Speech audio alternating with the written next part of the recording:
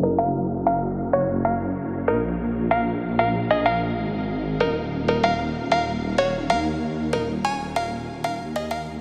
back to Estate Agency Mastery. I am super excited to be joined by Izabela Rapacka. I'm not sure if I've said that right or not. Yeah, Very brilliant. good. Why am I excited? Because you have a unique strategy we're going to dive into, but you've been doing agency for 15 years. From a lettings background, you learned sales in Dubai, and we've had a conversation offline, and a lot of what you do makes absolute sense, and I really, really like it. But before we go into the three tips, what is it you do differently? Tell our listeners what you do that say most agents would never dream of doing. Well, I don't know if they never dream of doing it, but I basically decided that I just want to work with one client at a time. So the same way as, we have sole agency, I wanted to have sole client. Yeah. So my whole focus goes to one client and I sell houses in 1 week.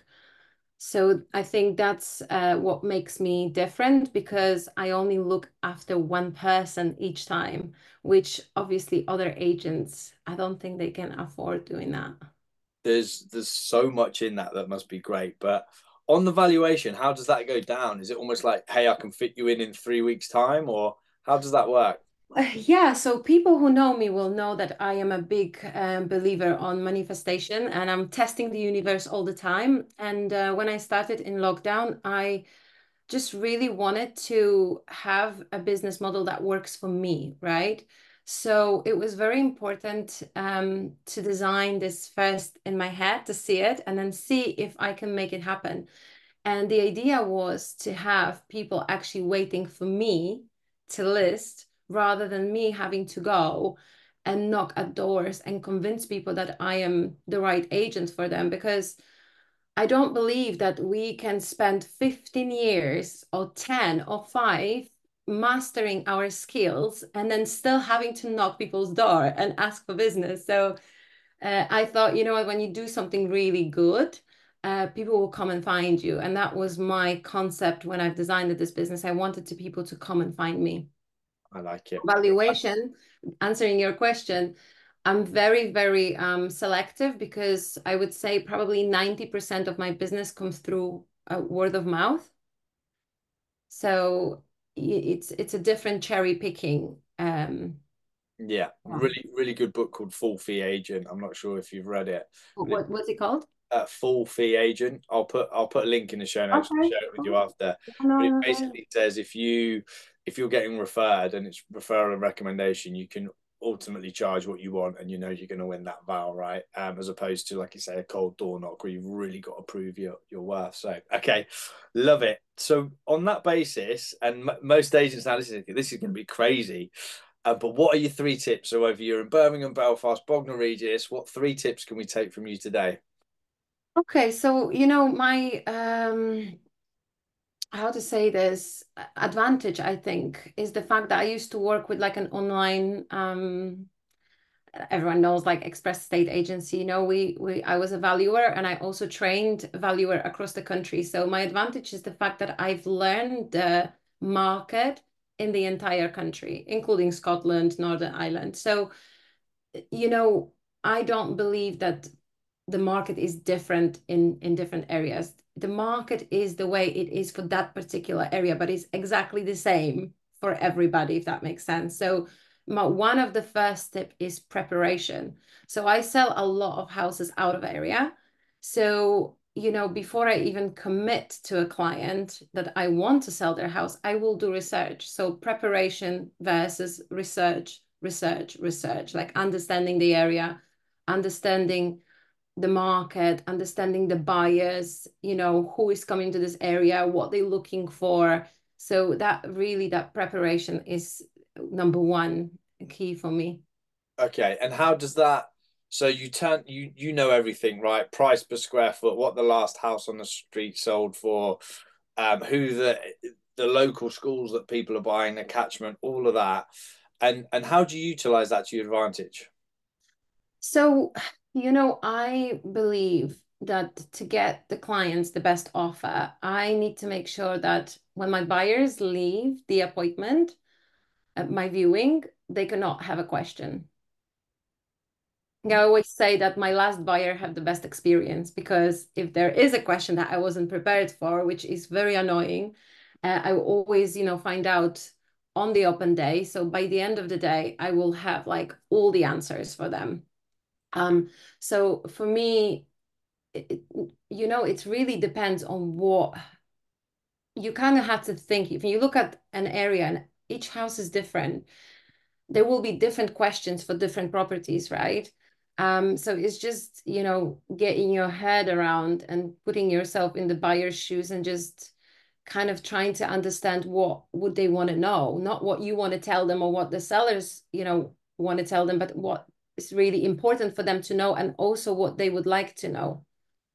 That's Yeah. so good. I'm reading Mauricio Umansky's book from the agency. He's done like buying Beverly Hills and stuff at the moment. And he talks about the one time he got caught out and the guy, he didn't know what stuff sold for. And he was like, I'm never letting that happen again. Yeah. Right? It's And so embarrassing. yeah, it sounds It's very, like very. the worst thing. I saw an Instagram the other day story of a girl. She was like, "Yeah, you should become an estate agent. It's great. People ask you questions. You tell them you'll get back to them. You never do, but it's great. They give you a mini, and it's so true. Like that whole, what heating is it? When was the boiler last set? All of that. Oh, Yeah, everything. Like, a lot of the times it's like, oh, what's the underfloor heating? And is it water? Is it electric? This is it's I tell you an idea. Like, I used to been in a relationship with someone who was a waiter, and he used to studying and work in this restaurant, and they used to have exams, like, I don't know, I can't remember now because years ago, but like every 3 months. And basically what that meant, when he was at the table and the client asking, what's in the sauce, or is this wine goes with this meal, he couldn't just say like, oh, wait in a second, I'll go and ask yeah. the chef. Like, no, he had to know all the answers, all the allergies, everything. But I remember I was also a waitress at the time, because it was recession. I've lost my business. I worked in a different type of restaurant, not so high end. And I used to have to do like, I don't know, 20 or 30 tables, and he only did like five to make the same money. And this is where my concept come, like, knowledge is power. The more you know with that buyer, the more impressed they are. And then the more value they're adding into the property. I really like it, right? And that sounds so good. So I don't just put your house online. I literally know one of my lines I think we use is, or that I've used previously, is my job is to know your house more intimately than you do. Um, Yeah, literally, you becoming the seller in that property. So, like, I give my clients form that they need to fill in, and they need to write down everything, and then I study this form, and that's how I need to know. Of course, sometimes, we miss few details because even they forgot that they've done A, B, C, D, right? yeah. But again, I'm always transparent with my buyers, and I always say, look, if I don't know something, I will find out either on the appointment or by the end of the day. So it's like, by the end of the day, they need to have the full picture, so then they can sleep on it and make a decision, based on the knowledge of the property. Yeah. Okay, I love that. So tip one, know their house so intimately, leave no Preparation. stone unturned. Preparation. unturned. Yeah. That prep, that will allow you to deliver a great valuation when you're out there and people are like, wow, this is different. It will allow the buyers to not worry about, oh, should we offer on that one, or we don't know about the schools or whatever, right? It solidifies that. But it gives just a great experience, right? And again, if a referral business, the amount of people when they come and go, don't worry, we've got an agent or we're sold, they have a world class view and then go, actually, is we we'd like to use you. I know we said we had a few agents, but can you come and value our place? And it Yeah, works so. it's not even that. Like, I have buyers who left my viewing and went somewhere else and call me immediately saying like they don't even, like, they walked into one house and they felt sick on Mm, their stomach. They just had such a good experience. They don't even want to look at anything else, and so good. that feedback it's really precious, because the more feedback like that you get, you're onto something, so you can just master the skill that people are feedback you on. Nice. Do you know, I've got a viewing on Friday for something that's 2.7 million. Wow, Uh, nice. I'm thinking, am I as prepped as I should be? So I'm gonna go and do some additional So research. I Thank so you. I give you a tip here. So basically, I if I have a house out of area or like really high value, which a lot more goes to that house because they're more unique. I sometimes spend, and this is the advantage that I have, I think, an entire day. I can drive into an area, just walk there. So I've been achieving much higher prices than local agents outside of my area because I know the area better than the local agents when I get to receive Yeah, that house because a lot of agents work on autopilot. So they think they already know everything. So they don't do a lot of things that are necessary. So you like calling other estate agents and finding out, what they have coming to the market or what they have sold and a lot of different things, that maybe they wouldn't think of. So if I had a 2.5 million house, probably you spend 2, 3 days just to research and do work. Yeah, pure nice. to valuation. Oh, sorry, pure to sending a proposal to client. That's so good. Okay, tip two. Let's move on. What's the next one? Tip two, I've written down price. So once you've done all the prep, Yeah, right, then you have to have the right price to enter the market with. And a lot of the problems today is a lot of agencies out there to win a listing. So they do they're dishonest with the sellers. They don't really think about the asset. They don't think about the client.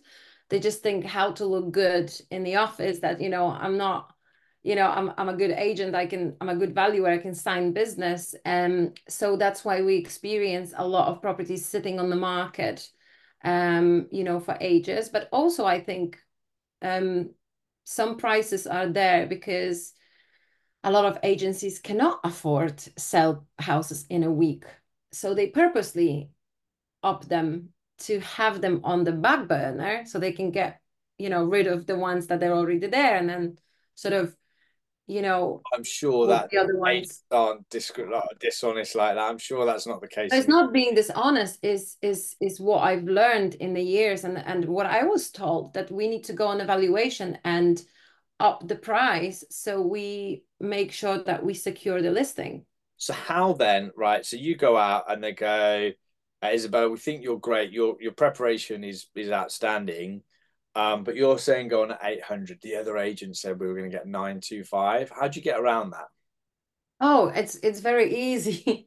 I don't go out to win listings because I don't need listings. I only sell one house at a time. So I am going out to pick clients. So of course, I'm going to find out if that client is suited for me because if this client is wants to move and he's got a reason and he's serious, I'm his girl. I'll do everything to make him move. But if he is just testing the waters or he is one of those who just needs his ego, boost so I can tell him that his house is £1 million more than the neighbors, because it happens like that many times, then that's not my client. Then I will happily give it to the agents who said it's nine, whatever, if the house is only worth 800. So I am honest and I will always go with a price that I believe. I give clients two prices. I give clients price that I'm going to go on the market at, and I give them a price that I believe I can achieve. Okay. No. So it's down to them to trust me in the gap that I have to deliver, So, because that's what they're paying for. to say in that instance, would you go on? Let's say you truly thought you could get about 8 to 810. What price would you go on at?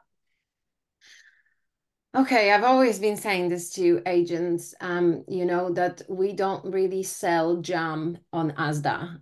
We don't price properties 825 or 899. It's ridiculous. There is a reason why portals work the way they work and why we have set budgets. So you always have to go on the bracket, no I matter love what. I this. mean, very rarely you would not go on the bracket.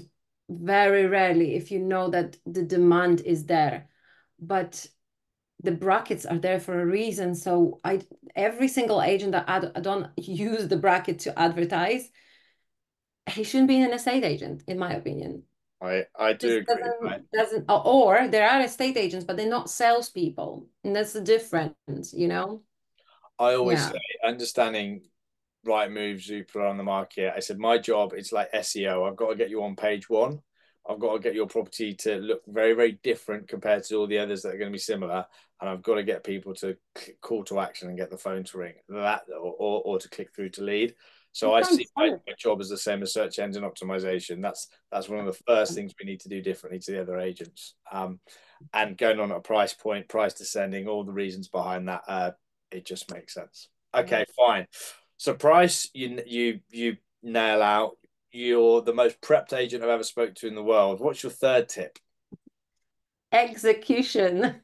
Okay. Now, everything you said to that client, you're going to do, because I've literally mapped my client entire week and what is going to happen. And I've also tell all my clients the result that they're going to get and when. And so now I have to deliver. Okay. So how do you execute that? So, when people coming on the market with me, they don't wonder what's going to happen, how long it's going to take. They know exactly what's going to happen. And if we don't achieve the price, I'll take the property off the market and I'll give it back to them. Wow. So that's huge. So you'll go, I'll get it sold within a week using my strategy. We'll do Yeah. an open house, say Saturday. We should have week offers by at least Wednesday. Yeah. If I don't get an offer by the Friday, No. So my houses goes on the market on Monday. yeah. Open houses on Saturday. Mondays are offers. So if by Monday or Tuesday I've not sold, take it off the market, give it back to the clients, give them pictures, they can go with another estate agent. What if they want to stay with you? Well, if they want to stay with me, I have an option when we can reduce. So we will reduce the price in that week and we will do another open house and then it will sold after 2 weeks. But the reduction is only necessary if, so every now and then I will take on a house that I am a little bit like, I don't know, because either it's hard to price, um, and so, and sometimes I will take it just to prove the point to the next clients to show them that this is what I proposed to the client. This is what we did. This is what was the result in the end, which means if they have listened to me at the beginning and we've done it my way, we will get so I will do like a case study every now and then. And those case studies sometimes will be reduced within a week and sold within 2 weeks then. But Okay. a lot of the time when I reduce the price, well, a lot of the times, all the times, when I reduce the price, I'm actually selling it at the original price. Yeah. So I don't reduce them to lose value because we're reducing them in a shorter span of time. And sometimes I will reduce because let's say now I'm not doing that. I used to do bank holiday weekends, open houses, and now I'm trying to avoid that because if I don't get enough people in my open house and I have 4 or 5 people who are literally away, then I will reduce the price and go get those people back again the next week. So it's not always the reason why, the price is wrong still. Yeah. Fine. So from an execution point of view, then you set up a weekly plan. You do everything. You make sure every single thing you say you're going to do, you hit on.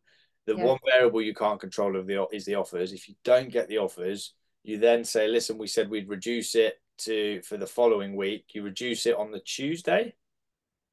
Yeah. And then I Fine. sell it on then I have an open house on the weekend and sell it the following Monday. Yeah. Unless I don't have unless I have an open house the next weekend. So very rarely I will be squeezing. I mean, there is ways around, but it's really such a tiny percentage over the last few years that I've had to do that. So yeah. Nice. I love it. I think that's it because we could dive into it and go to so much more detail. But I think preparation, price, execution is absolutely key. You've touched on something Claire touched on in the podcast last week, which is just say what do what you say you're going to do, which I Yeah. really really like. So it's a bit of a plug for Claire's. On the curveball, you Isabella, we didn't prep for this. No. If from your 15 years in the industry, if you would just give just one or two tips, completely, they can be off topic. It can be something that you do and you think, why don't all agents do this? What have you got for us? For agents, Yeah, for agents. Anyone listening to this going, wow, this is great. And they're thinking, give um, us something on the cherry. Give us that icing on top of the cake. What's just a couple of tips that you do or you've learned and you think, yeah, okay. I should share those. So the first one is if you're not interested in people, you shouldn't be in the industry because the estate agent, I don't know, I don't believe that the industry is about the houses. It's the house is about people. You know, people need houses, not houses need people. So it's this people's business. And so people always comes first. And unfortunately, you know, a lot of agents come into this industry because they think that there are great money to be made. And the problem is when they focus on money, some, you know, make money, but they lose integrity. They don't cooperate. They overlook a lot of things and they cause a lot of trouble. So I think, you know, people's business. This is people's business. So think about people first, then you think about houses. And then I would say collaboration. I think the era of competition should end long time. I mean, we should be able to collaborate. I come from Dubai's background where you do a lot of deals with other agents. They don't have to be within your business. They can be your competition. And it's better for the for people, it's better for the industry, it's better for the environment, for mental health, for everything, for finances. So I would say collaboration, yeah, and integrity and remembering that it's a people's business. It's about agents.